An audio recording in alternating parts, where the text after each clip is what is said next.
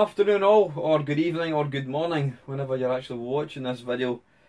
I've been doing YouTube now for, what would it be, coming up to 4 years.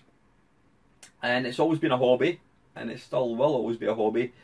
It'll never be a full-time thing for me. And I've always said that I will never monetize the channel.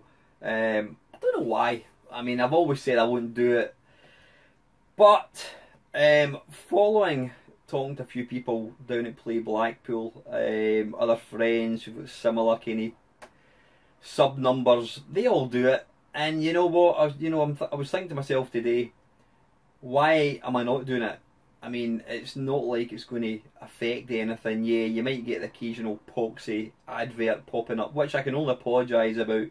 But hopefully, having these adverts won't stop people watching the channel. I mean, at the end of the day, what I do and other people do is all for free.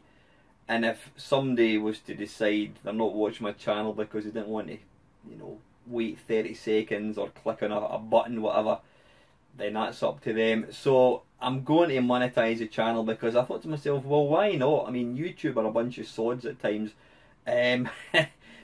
Why not make myself, a few extra quid? I know it's not much. I mean, you're talking probably pocket money for a channel my size, but I'm going to give it a go. So I hope you still support the channel. I hope you don't decide to go away because I'm doing that.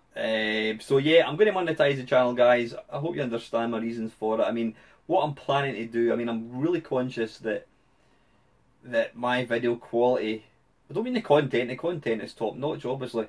The actual quality is pants, and it's because I'm using a phone to record.